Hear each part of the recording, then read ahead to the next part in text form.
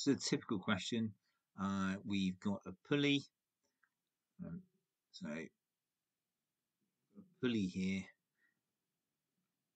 It says a box of mass is on a horizontal table. So a box here.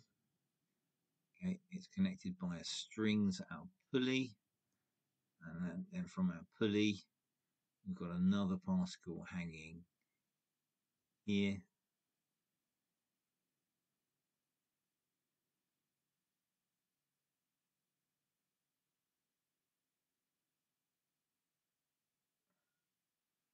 Into a string, okay. This box has a mass of 0.8 kg. The other end is a string to B, which has a mass of 1.2 kilograms. Really below the magnitude of frictional force in A and B is F. The system is released from rest of the string taut. After release, B descends. Descends a distance of 0.9 meters. And it does that in 0.8 seconds. Right, so modeling A and B as particles, calculate the acceleration of B. Okay, so let's do that. That's easy. B, easy. C, easy. The part that basically causes confusion is the last part. So sphere B is 0.9 meters above the ground when the system is released. Given it doesn't reach the pulley and the frictional force remains constant throughout, find the distance traveled by A. So A is going to go towards the pulley, but it's not going to hit the pulley. Right, so what happens? Well, the first thing, if this goes down by 0.9, that means that A is going to get dragged by 0.9. So first of all, you've got to remember it travels 0.9 meters. That's the first part. Now the second part is where B hits the ground, but A is still moving. So what do we need to do? Well, the first thing we need to do is find out how fast A is going, and then we can work out how long it takes to slow down. So we need to find the final velocity of B. So that's V. Okay, it's released from rest, so that means that U was 0. We worked out in part B that acceleration was 45 over 16. Now remember, basically, this is why we need things in fractions or surds. We need an exact answer, otherwise we get rounding errors. And it's moving 0.8 seconds.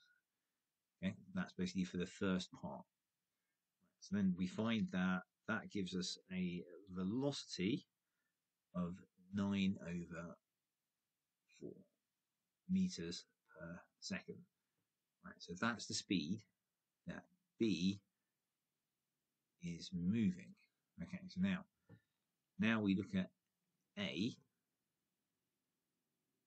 and we say that A is moving at this speed at the beginning. So first thing we do is we say that let's go in this direction.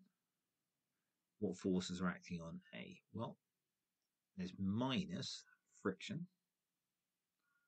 Okay, there's no more tension because B has hit the ground, and that is equal to our mass 0.8 times A. Okay. Now the frictional force you found in part C, so that means that I've got minus 1227 over 200, and that's equal to 0.8 A. So then I can find that A is equal to negative 1227 over 160, or about 7.66 meters per second. Right, so now I've got A, I've got the speed that B was moving at, so that's going to be our initial speed for A, Now I can put that all together. So if I use v squared equals u squared plus 2as, right, so the speed that it's going at in the end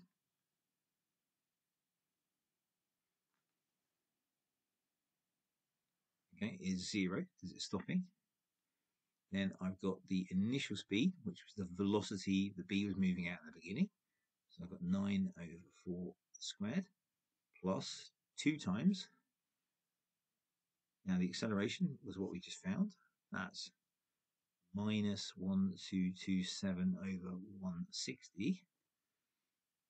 And then s, which is my unknown. And then when I work all of this out, I'll find that s is equal to 0.33 meters. So that's my part 2. So I have to do part 2 plus part 1, which is 0.9 plus 0.33 not equals plus.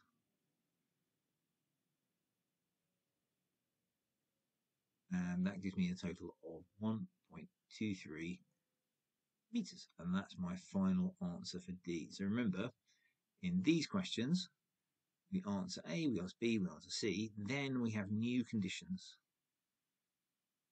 Okay. As we said before, there's 2 parts. We've got part 1, which is when B is moving, B stops, and then we have part 2 where A continues. Don't forget, often we need to stop, draw a new diagram, or work out a new acceleration because acceleration changes because the resultant forces have changed.